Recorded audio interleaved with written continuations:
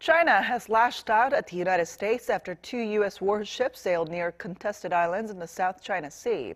Now, the issue has been an ongoing sticking point between the two countries and comes at a time when Washington is seeking Beijing's cooperation on North Korea. Aram reports. The Higgins, a guided missile destroyer, and the Antietam, a guided missile cruiser, reportedly sailed 12 nautical miles off the Paracel Islands on Sunday. They are a group of islands and reefs in the northern part of the disputed waters of the South China Sea and are contested by China and its neighbors. This forced China to send its own warships to the area to warn the American vessels to leave. Other details about the encounter were not immediately known.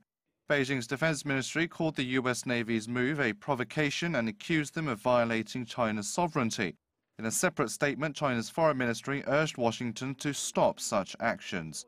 The U.S. did not immediately respond, but it has continuously defended its operations in the disputed waters. Washington has insisted its Navy conducts regular freedom of navigation operations around the world, including in areas claimed by allies, and that they are separate from political considerations.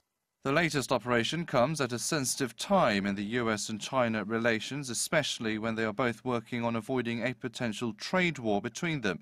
Ties have also been strained due to President Trump's cancellation of a summit with North Korean leader Kim Jong-un.